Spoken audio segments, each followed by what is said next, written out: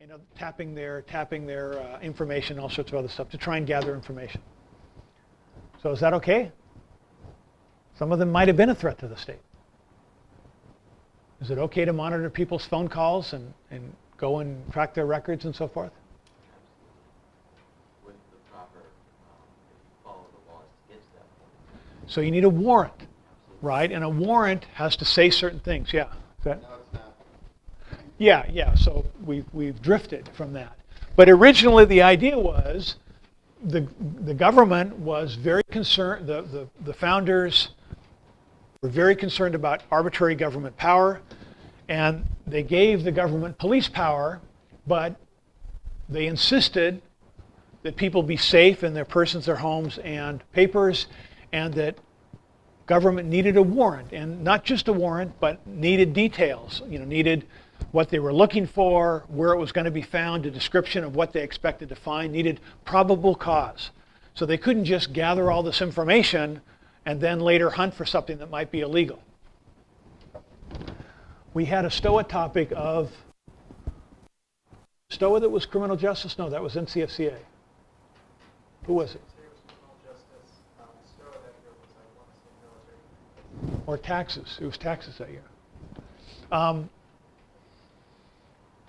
Well, I mention that because there was a lot of monitoring related to that, and I can't remember the details. Let me move on. Okay, so again, your background to your electronic surveillance topic is really the church hearings, the abuse of FBI power under J. Edgar Hoover in his later years, and again, the government is going after protesters and others that are critical of the government. The Pentagon Papers play a big role in this. The Pentagon Papers, the argument is the federal government was lying about Vietnam. There was certain information they didn't release. One guy got this information from the government and released it to the New York Times, and the New York Times started publishing these secret papers, and that led to criticism of the government for lying, but it also led to people being concerned about stealing papers illegally and publish them in the New York Times, which is the Snowden story, right? Stuff is illegally secured and published in the newspaper, and the government doesn't like that. And by the way, can you think of people who'll be targets for pervasive electronic surveillance over the next school year? Any audience of young people who will be over and over again Googling certain keywords? Yeah. So you guys will be at the center of federal electronic surveillance, not just as your research subject, but as their research subject. They will be researching you as you're researching them. Because when you start to Google these things, they're saying, who are these people who are suddenly tracking down all this information on federal electronic surveillance? And they're meeting once a week in places and talking about stuff we don't know about. And they're holding debate tournaments. What I expect to happen is new volunteer judges will show up at the Stoa debate tournaments this year. They won't be connected to parents. They won't be connected to churches. They'll just be community members that are, wanted to help. And they will judge rounds, and they'll submit a report after the rounds. And they'll tend to vote for the status quo, I think, rather than reforms. But I'm not sure on that. We had a debate topic years ago on the income tax, on abolishing the income tax. The seminar we did in San Jose, they had 4 people from the IRS show up. One guy was speaking, 2 people were speaking, one sat in the audience, and the manager would walk back and forth in the back and talk to him. This is a program we had at Santa Clara University. And they didn't want the IRS to be abolished, and they wanted to make their point clear to the debaters why that was. Okay. So September 11 is the big thing, and so President Bush and the federal security agencies respond with expanded U.S. electronic surveillance. And you can say they're panicked. I don't think I spelled panicked right. I put the K in there. I panicked on not knowing how to spell panic and put an extra letter in. But they really didn't know. I mean, we had domestic terrorists. We had people flying airplanes around the country, crashing into buildings. It was a huge, huge deal. And nobody knew how many sleeper cells there were in the U.S. 12, 100, 1,000. So how is the government going to find out? Well, they monitored everything. So basically, President Bush, after this, you had the Patriot Act, which they passed, and people say, well, we haven't read it yet, but we're confident it's a good thing. And basically, without warrants, the idea was, in an emergency, which this was considered, the federal government can do pretty much anything. So the expansion came that. Now it's over a decade later. We've done all this pervasive surveillance. We haven't had terrorists. We've had some terrorist act, but nothing like the 9/11. Now, is that because we're monitoring everything and stopping terrorists, or is it for some other reason? But in terms of the history of it, I would argue that's a big part of where we are today. What's another terrorist act that led to significant domestic surveillance?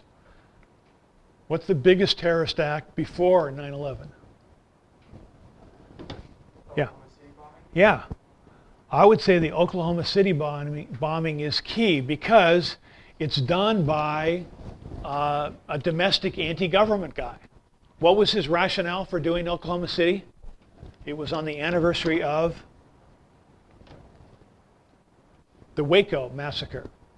The Waco massacre was a religious cult in Waco that was, I don't know what kind of religion they were. Maybe they just were a cult. But they were basically a whole bunch of people lived in this area in Waco, and the federal government said they hadn't paid taxes or hadn't done something, and they had to give up, and they refused to. And basically the federal government went in and killed them all. Killed the women, the children, killed everybody. And they said they didn't mean to. It was an accident, whatever, but a lot of people died.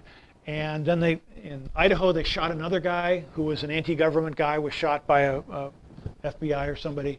So those sorts of acts led to a right-wingish or an anti-government response. And the guy that did the Waco, or the guy that did the Oklahoma City bombing, did it on the 1-year anniversary of Waco as a response. But the government responded that in a big way, saying, wait a minute, maybe every gun show has a bunch of guys who are plotting to blow up a federal building. People upset about their taxes, people upset about the government, people inflamed by Sarah Palin to attack the state. We need to protect ourselves, and the only way to do that is to monitor everything. Make sense? So that's part of the fear, and you can understand the fear. Nobody wants to get blown up. This is a study from the Cato Institute. It's 2011. Julian Sanchez, a former debater from New York University, but basically saying Washington Post passing the Patriot Act, both parties complained they didn't quite know what was in it, but we had to pass it quickly so government could go out and monitor things and stop another terrorist attack. And I guess the handout has a detailed deal on the Patriot Act.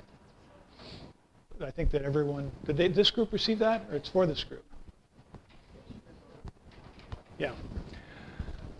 One of the challenges in my work is I can talk about the Patriot Act now, but a month from now, all the students are going to know more about it than I will. So I have to sort of just refer to it casually. But you need to find out what's in it. And a lot of people said, okay, we did it. It was an emergency. Now it's time to undo it.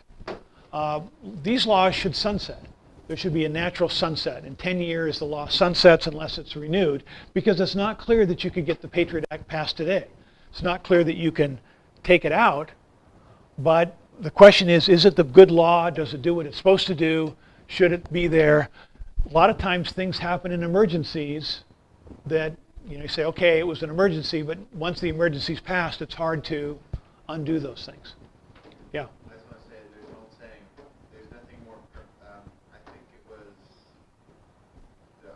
Hayek who said this, there's nothing more permanent than a temporary government program. Yeah, yeah. It sounds like Friedman, but it could be, yeah. One of them. Yeah. Yeah, the challenge is these things start and they keep on. They build a constituency. So these groups, what's that? Kind of like the income tax. Yeah, it's there and people benefit from it and they want it.